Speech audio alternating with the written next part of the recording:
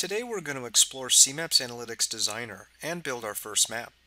Upon logging in, you'll have the ability to create a geographic map, visit our Help Center, or even view our API docs, which can be used by a developer to weave the map that you create in Designer into your application. We're going to create a geographic map, and we can create a new map, edit an existing project by importing it from your desktop, or even start from a template.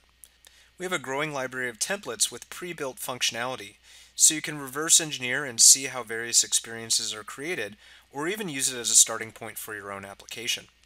In this case, we're going to build our first map view together.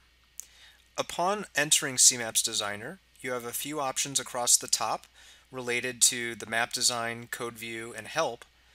And on the right-hand side, you have a property sheet where you'll configure all of the map behaviors, appearance, and data. So let's name our map My First Map, and let's create our first map layer. So I click Create Layer, and I have multiple layer types available to me, from points to regions. If we wanted US by state or world by country, we can do that out of the box. We can do hub and spoke diagrams, or even our new indoor map viewer. In this case, let's create a points layer. The first thing that we decide is what kind of data we want to bring into our map. Through CMaps Analytics API, you can wire up any data source and embed CMaps Analytics views into any application. While in CMaps Analytics Designer, you have multiple common formats from JSON to CSV, OData, and GeoJSON. But in this case, we're going to copy and paste some data right from an Excel spreadsheet. This is a great feature because then you can mock up your experience and even save and distribute to stakeholders, so you can rapidly modify your map's experience based on business needs. If you're following our Hello World tutorial, we provide some data for you, and you can copy that from Excel right into CMaps Analytics.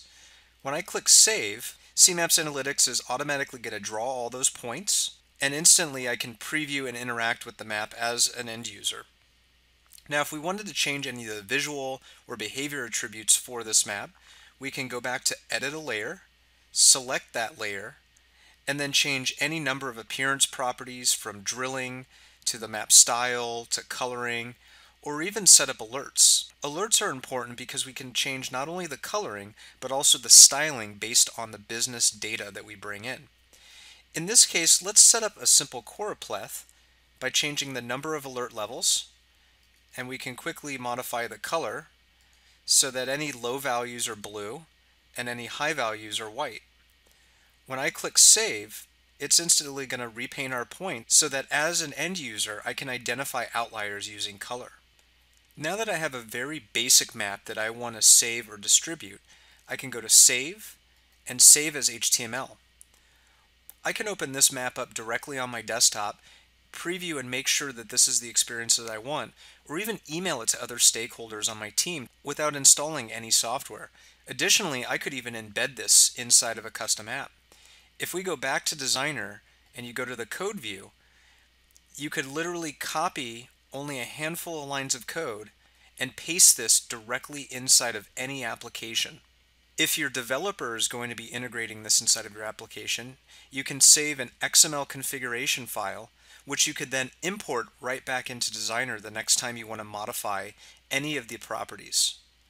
Finally, as you navigate through the properties, we have interactive help that will bring you context-specific help as you click through and navigate the over 100 properties within the property sheet. As you explore other tutorials, you'll see how fast you can create more sophisticated map experiences for drilling, navigating, and visualizing business data within a geographic map.